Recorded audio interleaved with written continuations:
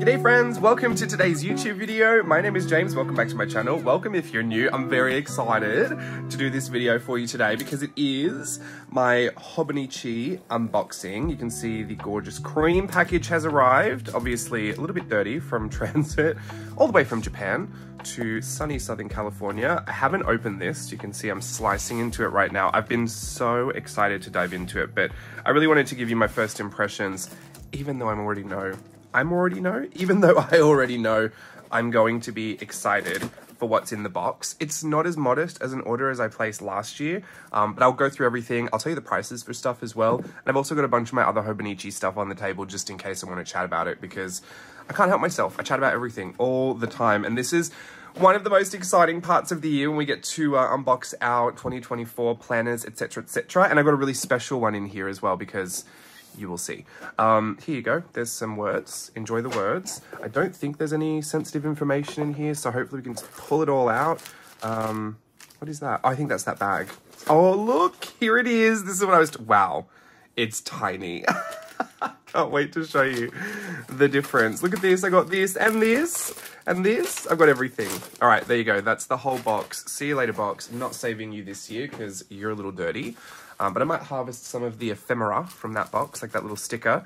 Here's the free gift with purchase, and then also this is a free gift with purchase. I have pulled out my others. These are the 3 HOBONICHI free gift with purchase pens that I have. They're Uni Jetstream pens. If you're ever looking for a refill, you can get a whole bunch of them on Amazon in America. I have the blue, red, black, and green refills. One of these has a green in them. Not quite sure which one it is.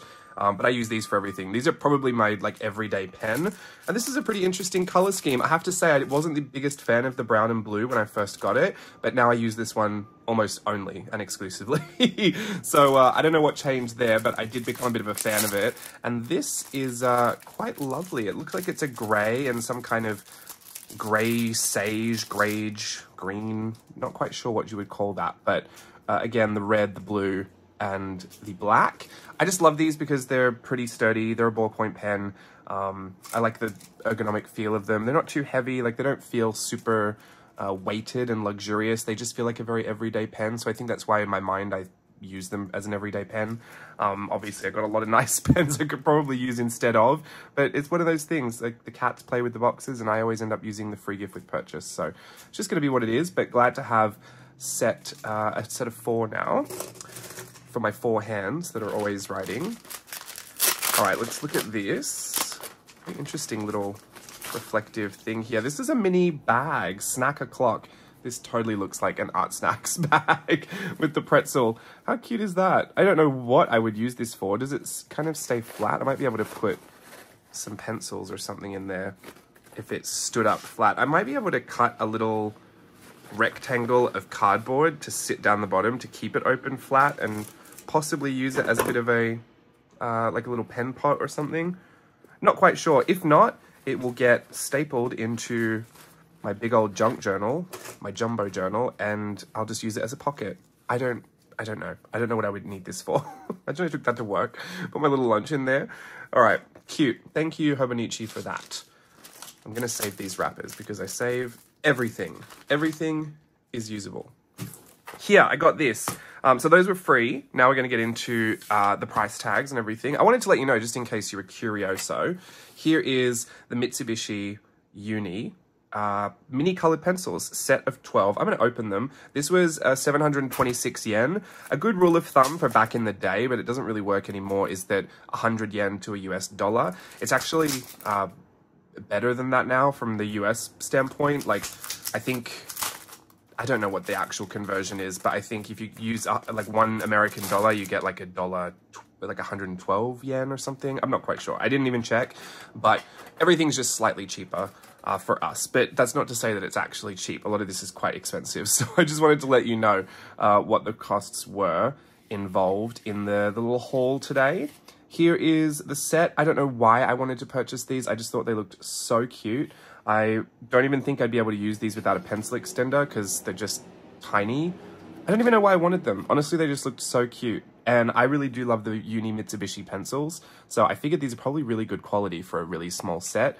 And that possibly the next time I travel, instead of taking a big old set of pencils, maybe I'll be tempted to take this and see if I can make do, because the reality is I barely use the pencils that I take, or I take a really specific color palette and I always kind of think like, oh, I just wish this was a smaller travel set. So maybe that's why, again, I wouldn't even give myself that much credit. But that was 726 yen, so I would think of it as about like $7 US, which is actually pretty good. I think so. This is, what's next on my thing? Ah, the weeks. This is my weeks planner.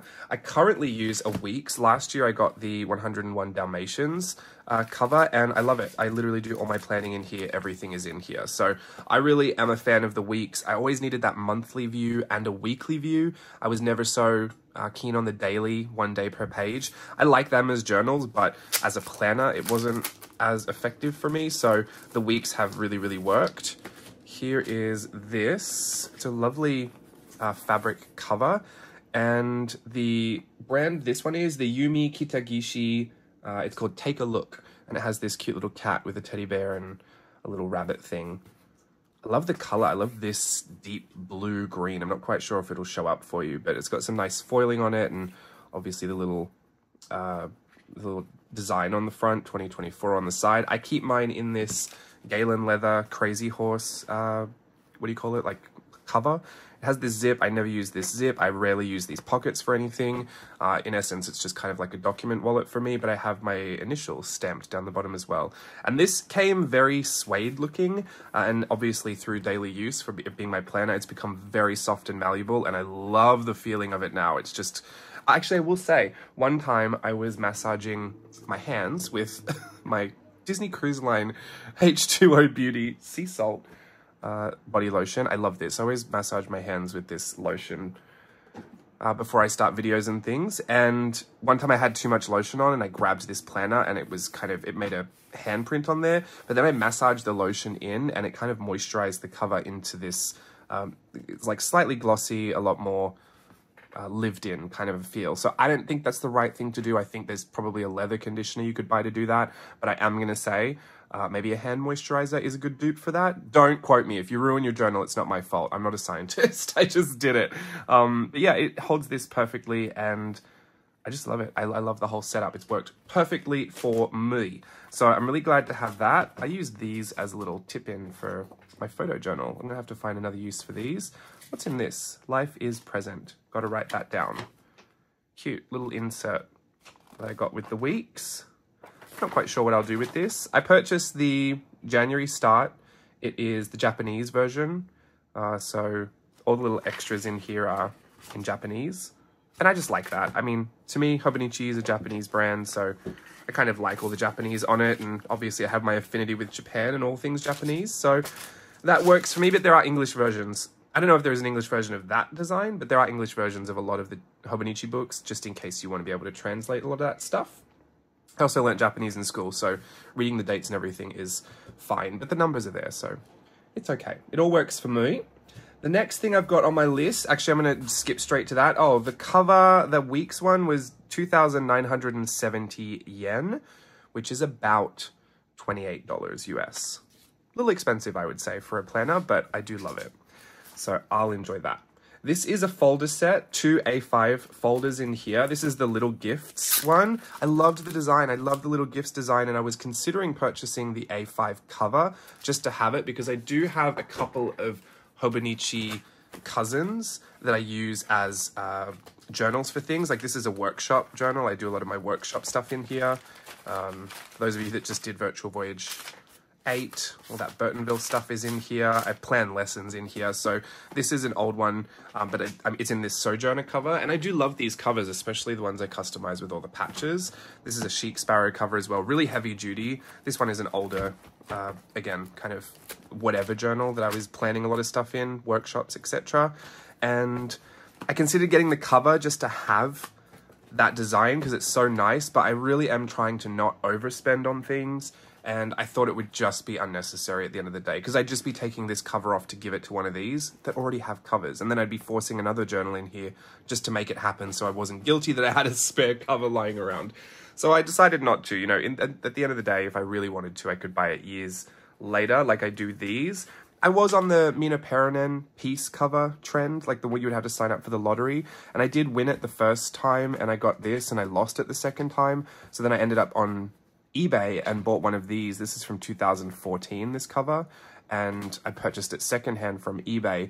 And I was going to start doing that. And I do actually really like the piece covers for this year. But since I don't plan in the techos anymore, these little ones, this just became like a little workbook. I did my Daisy Ween stuff in here when we made that story. These were my old planners. I just don't use them anymore. So I'm happy that I have these covers for this, but they're really not going to get any more use since I won't be purchasing the A6 for this.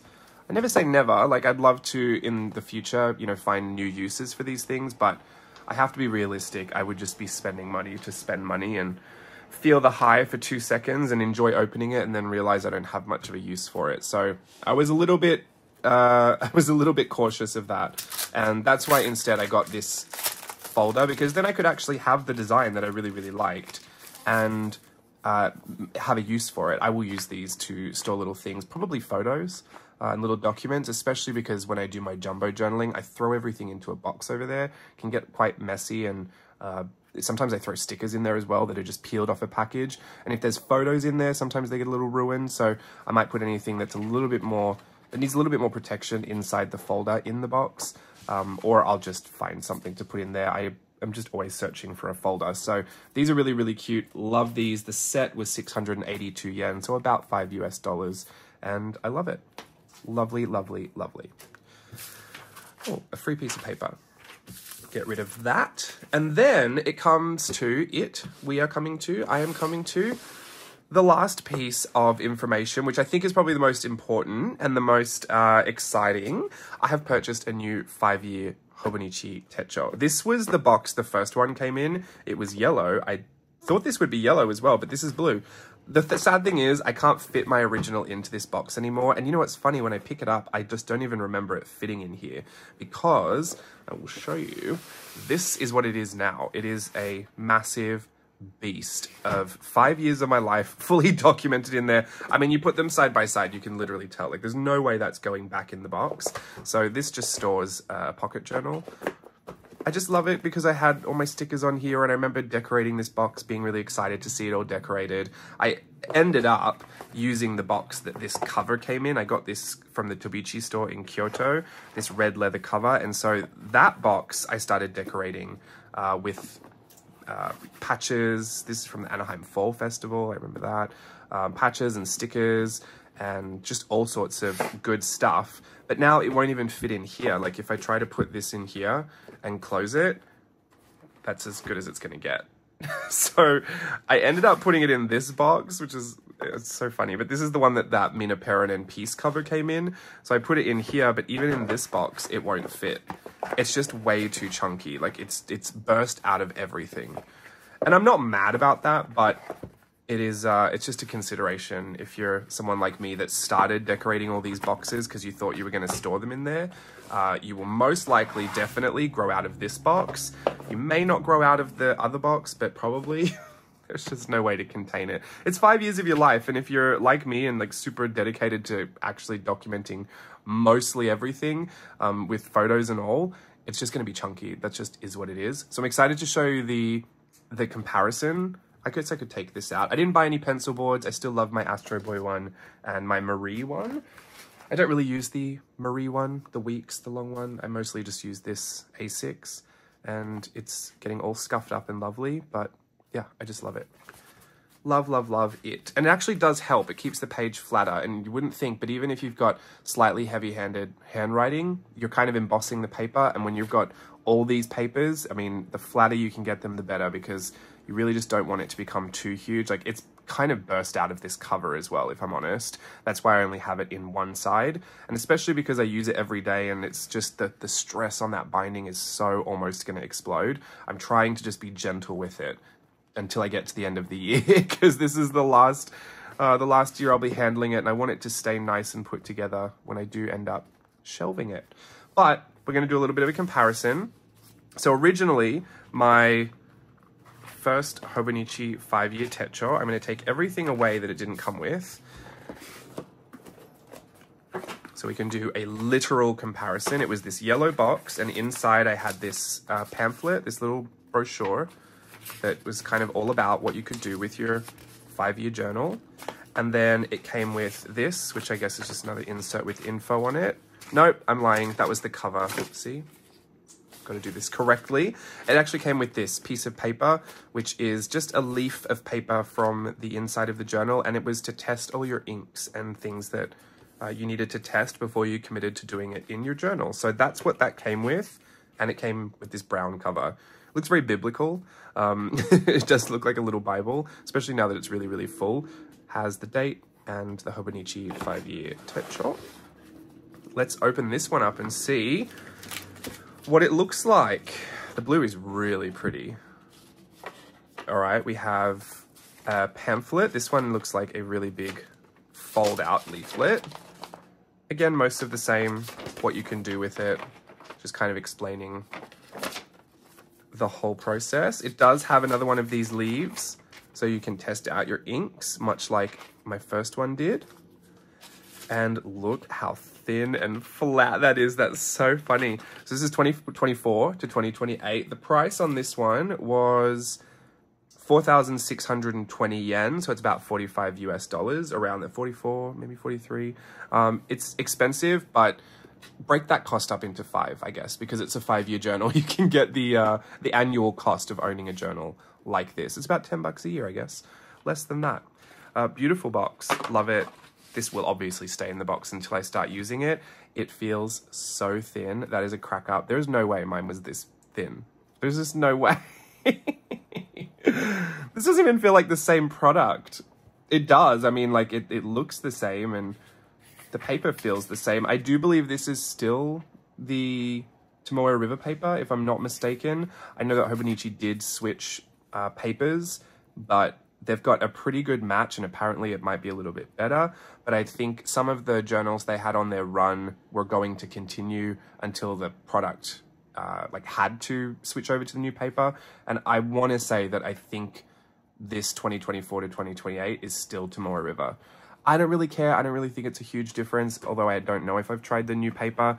But, you know, I do trust that whatever paper Hobonichi picked is a good fit, right? Like, I don't think they're going to suddenly turn to like really cheap, bad paper. This is the direct side-by-side comparison. So this is what they look like before, and this is what they look like after you've been in them for 5 years. The poor spine, look at that. That is so funny. I'll give you a really clear view by moving all my junk. That is hilarious. Me before I moved to America, me now. It's not true. It's half true. Really, really excited. This has been one of my favorite journals. I think it is probably one of my favorites, if not the absolute favorite. And I think it's just because I've been in it for so long, I really feel like actually connected to this journal.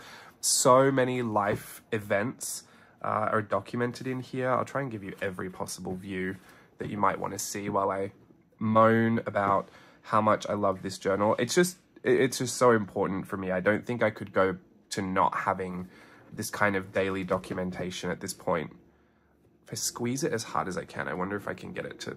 No, I just can't. I can literally feel all the photos in there and the stickers and the ephemera that just won't let me squeeze it beyond that. Sometimes I think, what if I got one of those hydraulic presses and like just really gave it a good press?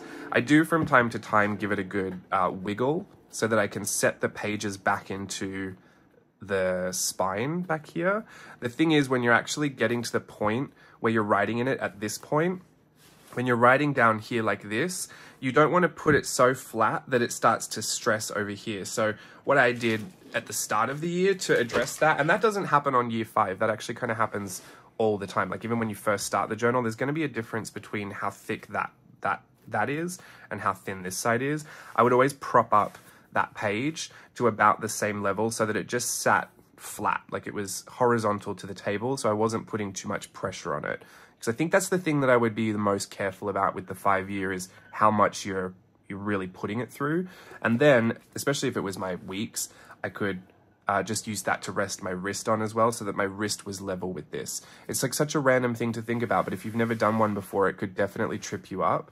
And in the beginning, I used to actually pull the book, I used to pull it back this way and kind of write like that, and I just think that's so much stress on the spine, so I wouldn't do that anymore.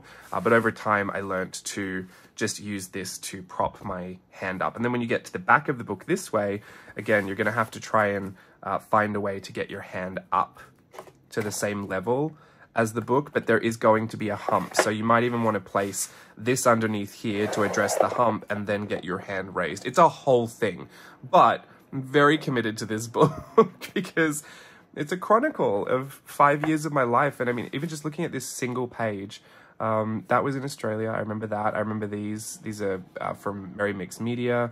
Obviously had a bit of a Disney day there. And my sister's wedding is documented on here. Like, what a huge life event to have remembered. And there's just, I can't flick through this book without just stopping and being flooded with memories, especially the visual stuff here. Like these little strips that I do for the holidays that I take, I can remember a whole holiday just looking at them.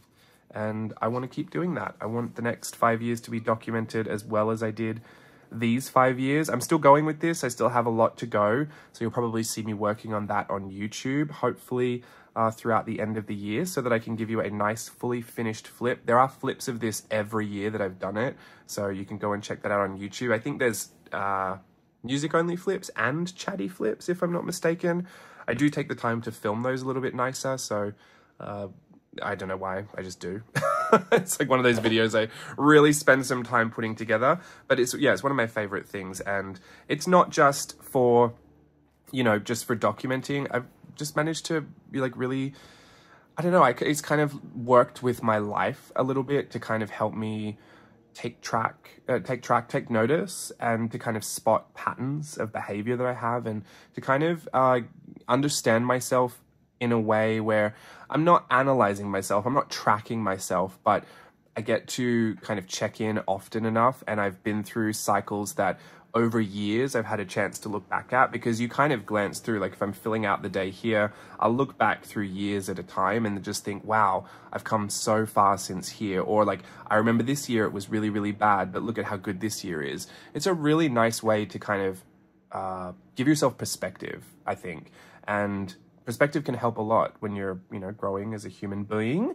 So I can't gush about it enough. Obviously, I'm not sponsored, but I do think it's one of my favorites. And I'll always say it's a huge commitment. So if you're not the type of person to actually commit to it, just be cautious. I don't want you to start something that's going to make you feel bad if you don't actually do it, because it's a lot of money and also a lot of expectation, especially when you're seeing it online. Like I do spend a lot of time devoted to making this journal happen. It doesn't just happen. It's one of those ones that you actually have to work on a little bit, and it becomes a project, but it's a passion project. You put in the effort where you have to catch up a few times. There are other days where it all just seems to fall together, and weeks of, just making it work.